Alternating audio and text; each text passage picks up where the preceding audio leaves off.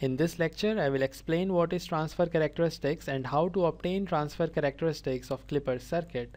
Transfer characteristics is graph between input voltage and output voltage. Transfer characteristics is graph between input voltage and output voltage. This is formal definition of transfer characteristics, and in this graph x-axis represents the input voltage and y-axis represents the output voltage. We have to find out transfer characteristics for this plot here.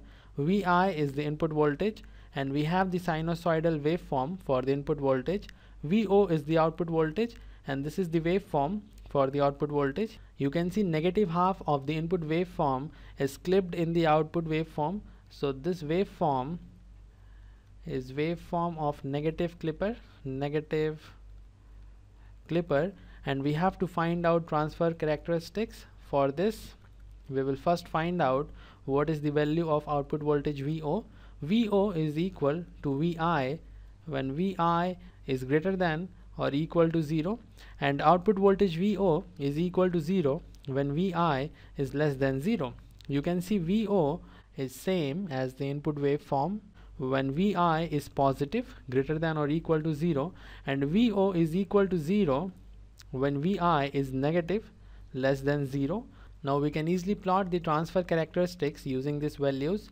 When Vi is positive or greater than 0, we have a straight line like this, and slope is equal to 45 degree because Vo is equal to Vi. This means Y is equal to X. And if you remember the straight lines, you can relate Y is equal to mx plus c, where c is the intercept and it is equal to 0 in this case.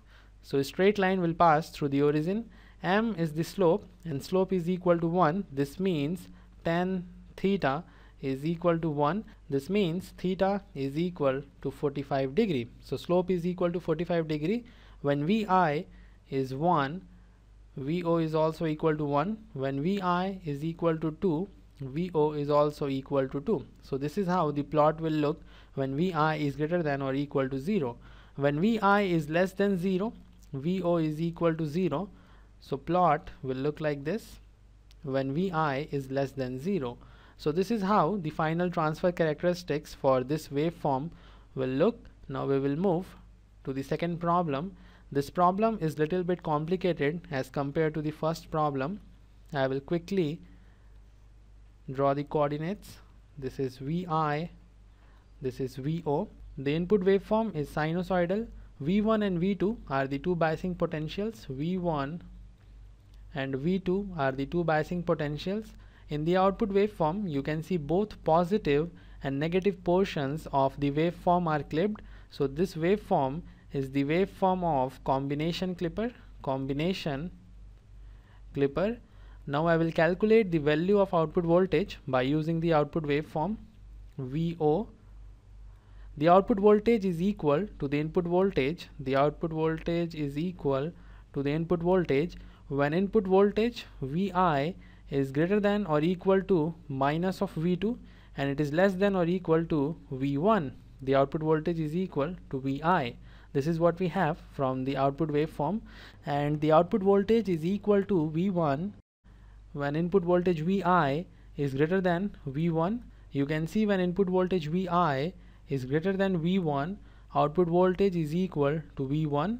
Output voltage is equal to minus V2 when Vi is greater than minus V2.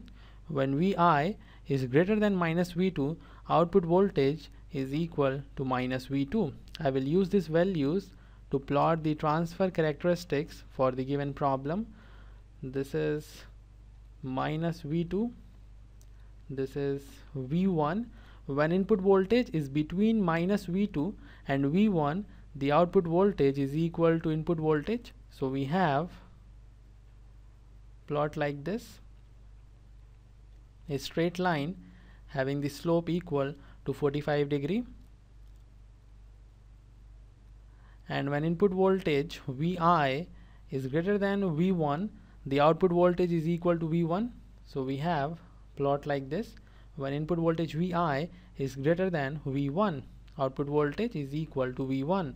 When input voltage is greater than minus V2, when input voltage is greater than minus V2, the output voltage is equal to minus V2. The output voltage is equal to minus V2. So this is the final plot for this problem. I hope transfer characteristics of Clipper circuit is clear to you. If you have any doubt, you may ask in the comment section. This thing will be easy for you if you have already studied the control system subject. In control systems, we have to deal with transfer function, and transfer function is equal to Laplace transform of the output to the Laplace transform of the input, assuming all the initial conditions to be 0. So this is what we mean by transfer function. If you already know this, you will not find it hard to understand what I have explained in this lecture.